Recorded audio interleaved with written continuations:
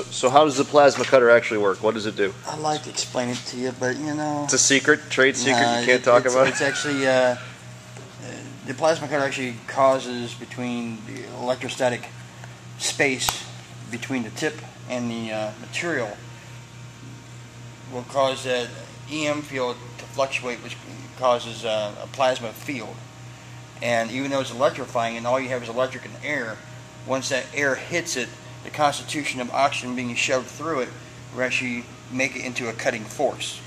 It's actually separating the material, almost on a molecular level, near molecular level. Wow. And so it can actually cut it, and I just cut this, I can put my hand on it, you know, with less than a minute.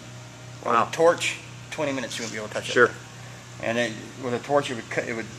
You wouldn't get that straight line either. Yeah, you wouldn't get it straight. I mean, this is some thick material. You can see at an angle it has a hard time cutting through that thick. It wasn't built to go that thick.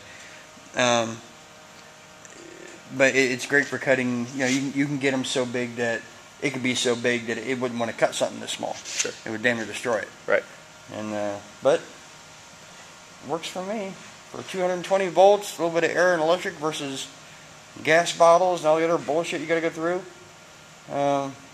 I like it. I like it a lot. I can write my name into something if I wanted to.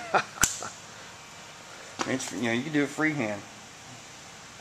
When I want to, if I needed to cut something apart that I don't want to heat excessively, or don't want to put the acetylene gases into something, then I can use that.